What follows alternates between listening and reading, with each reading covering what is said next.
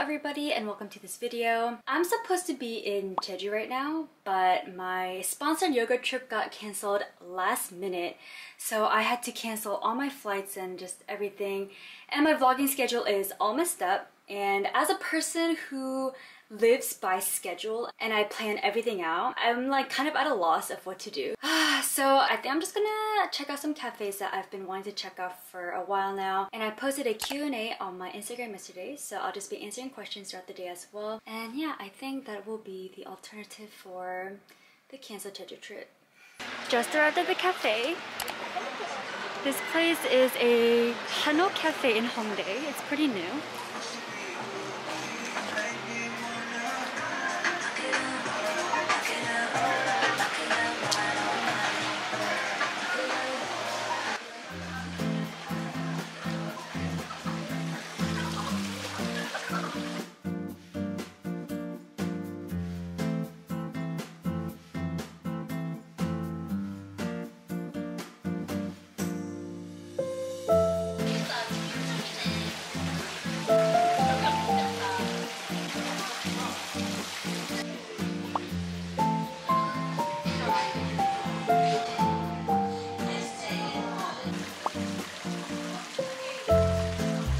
Whoa, this cafe has 3 stories. This cafe got really popular because I think it's probably one of the only Hano cafes in the Hongdae area.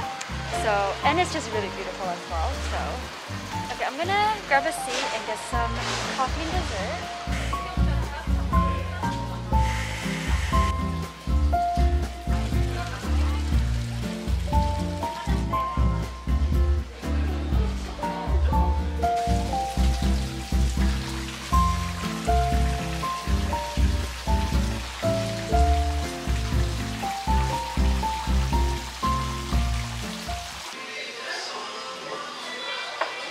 I got the salt bread. This has been pretty trending in Korea, so I want to try what it tastes like.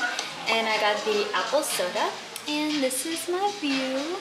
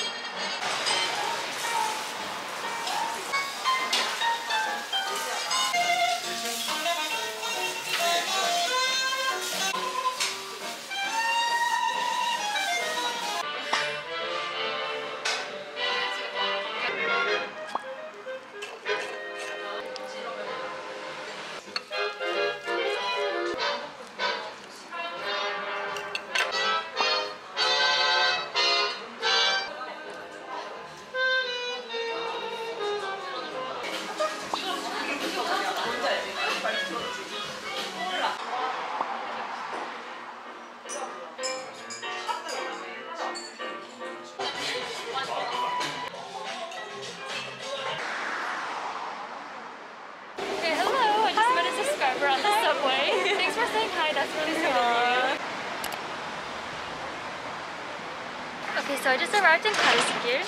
This is the main road. You can see that like all the stores, they're like all gone. I guess business wasn't working out for them.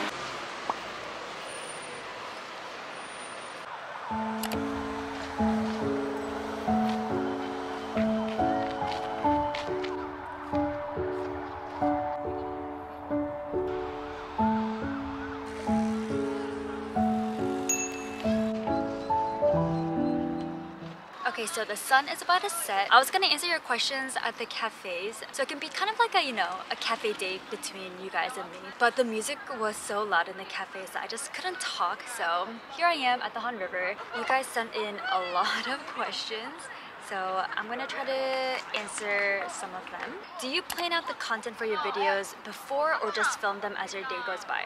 So I usually plan out every video, but 80 to 90% of the time it doesn't happen the way that I intended it to. So I just kind of go with the flow, like today. I planned out an entire vlog for today, but it just didn't happen. Tips on filming in public. just do it. I honestly kind of get embarrassed and awkward as well, but I mean, you just gotta do it. The reason you want to be a YouTuber and why did you choose the topic cafe hopping? This is actually, this is kind of like a backstory of how my cafe hopping series kind of got started. The first cafe hopping video I filmed, it was how much I spent cafe hopping in Seoul. And that video actually hit over 100k views pretty recently, so thank you guys so much for all the love. But it's funny because that day I was filming, I actually had a horrible day. Okay, not like horrible, but I just wasn't having the best day. And cafe hopping, it's a lot of, I don't know, it's a lot of work to be honest. I have to go to a lot of cafes. I have to pay and eat all the dessert and stuff just by myself. And that day was a very gloomy and dreary day, I remember. And I had a stomachache as well. And so after that day, I told myself I would never film another cafe hopping vlog again, but it just did really well. And the video turned out a lot better than I thought it would when I edited it, so I just kind of kept it up, and that's how the series started. So you just never really know like what videos would do well. Place, country where you want to live for at least 6 months or a year. I would love to live in Europe or Australia. I think I would just thrive there. Ever thought of quitting your 9-to-5 job and go full-time YouTube? All the time. I think about it all the time. I'll just kind of wait for my channel to grow a little bit more until I make that really big decision. What is your nationality? I am ethnically Korean, so my parents are both Korean, but I am a US citizen. So I lived in the States for over 18 years. Ultimate dream in life.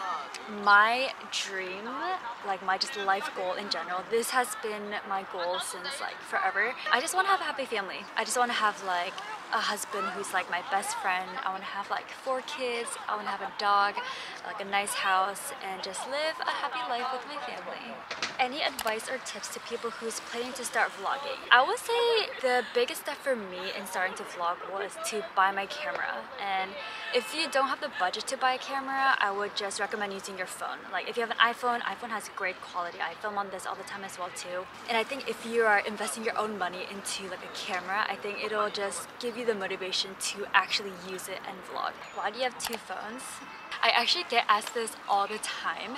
I love to just joke around with people and just mess with them saying like, oh, it's because I have 2 boyfriends, or one is for voice fishing. And people actually believe me, which is kind of wild too. I have 2 phones. This is my work phone and this is my personal phone. One time I was on the Korean subway. This, I think, Korean American guy was with his Caucasian girlfriend, and they were right next to me on the subway, and like I'm always just on my 2 phones. And this guy is like telling this girl in English, look at that lady with 2 phones. She's probably a drug dealer. And then they just kept talking about me in English, and I was like, wow, I've never had this happen to me where somebody thinks that I don't understand that language and they're talking about me. I wish I had said something, but I just got off. I should have just been like, by the way, I'm American. Or I should have said like, do you want to buy some drugs? But I didn't, and I kind of regret it. I should have said something. Can you do an apartment tour soon? I feel like you guys already know what my place looks like because it's just so tiny. But yeah, let me know if you want like an updated room tour. It is the smallest but most expensive office hotel I've lived in so far. But it's clean and I love the view, so that's why I decided to renew my contract for another year. What is your height? I am 5'4". In centimeters, I'm 163.5. How do you manage to keep a sense of personal life while sharing a lot during the vlogs? I actually feel like I don't share a lot during my vlogs, and I feel like I don't talk as much. And keep in mind, I literally only share about like 10 to 15 minutes of my life to you guys per week. So there's a lot that I don't show. I am having this Q&A because I want to connect with you guys more and just kind of show you guys who I am. Do you have a background in ballet or gymnastics? I did used to do ballet when I was like a baby. I actually have a cousin who is in a K-pop girl group. Her mom, so my aunt, so my mom's older sister, she owns a dance studio. So I've learned ballet, jazz, hip-hop since I was like little, but I am a terrible dancer. I did do ballet, but I don't think that's why I'm flexible. I did yoga since high school and all throughout college, and I actually wanted to be like a yoga instructor. I think I'm flexible because of yoga. Okay, I'm gonna go back home now. There was actually like a group of foreigners sitting at the bench right next to me, so they could like understand and they could hear everything I'm saying. So I felt really awkward, but I like tried to like not be fazed by it. But yeah, so I just kind of feel awkward. So I'm just gonna go home now.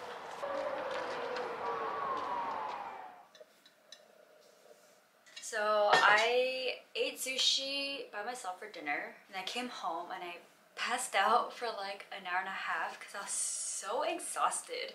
And now I'm here to finish some Q&A questions. Okay, we had a lot of questions about hair care since I bleached my hair. How do you keep your bleached hair so healthy? What is your hair routine? Actually, let me just show you the products that I use. So I've been using these 3 products: shampoo. I went to several different salons to get my hair done, and they all said that I need to get new shampoo, I need to use treatment, and I need to get protein. It's really crazy because Medicube reached out to me at like the perfect timing when I started changing up my hair. So I've been using these products since like August, September-ish. Honestly, I think this is like saving my hair. This shampoo smells so amazing. I really like it. My hair gets greasy within like a day, so I have to wash it pretty much every day. And I've also been using this treatment religiously. It's kind of like a liquid, but it's cool because once it touches your hair, it turns into this like creamy texture. Treatment is so important in your hair care routine. Prior to using these products, I would actually just use argan oil treatment hair packs instead of using conditioner. This is my favorite product out of the 3. It's the soy protein leave-in treatment. I used quite a lot. I'm trying to control myself and not using a lot. They say only to use like 3 or 4 sprays, but I like just like spray all over my hair. I didn't know, but protein is really important to incorporate into your hair care routine, especially if you have like really damaged hair. After you take a shower, I would slightly blow dry it a little bit, and then I would put it on slightly damp hair. I would just like spray it, and I think this is the reason why my hair is like shiny and it looks healthy, because it just adds a lot of nutrients to my hair. Are you planning to cut your hair? No. I refuse to cut my hair. I haven't cut my hair in such a long time. A lot of you guys ask me how I have my hair so long. I just don't cut it. I don't know, I've never had short hair. The shortest was probably like my shoulder length in college, and I absolutely hated it. So I never cut my hair, and I don't plan on cutting it. Okay, the most frequently asked question every time I upload a Q&A is, are you in a relationship? I recently had a very, very bad breakup, and if I could just summarize that 2-year relationship in just 2 words, I would say gaslighting and narcissism. And that's all I'm gonna say about that.